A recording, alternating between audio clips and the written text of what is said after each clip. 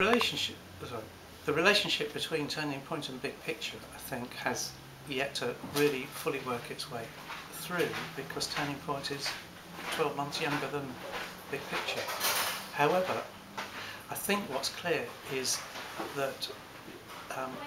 that is also working with a peer group who are working at a senior management level or at a sort of a significant artist level,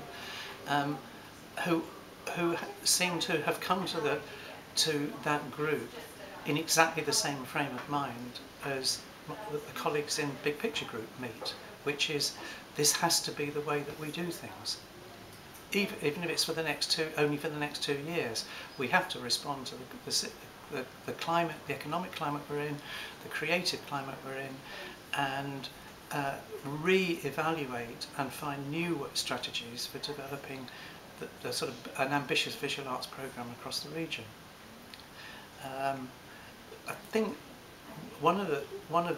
in the Big Picture Group, we're just beginning to get to the point of talking about audiences. I think one of the things that Turning Point has done is actually put audiences as one of its key priorities at its first meeting. So the relationship between audiences and artists seems to be very much at the heart of what Turning Point sets out to do, and maybe because it used maybe the slightly academic word criticality and critical debate as a key need to be addressed within the Southwest.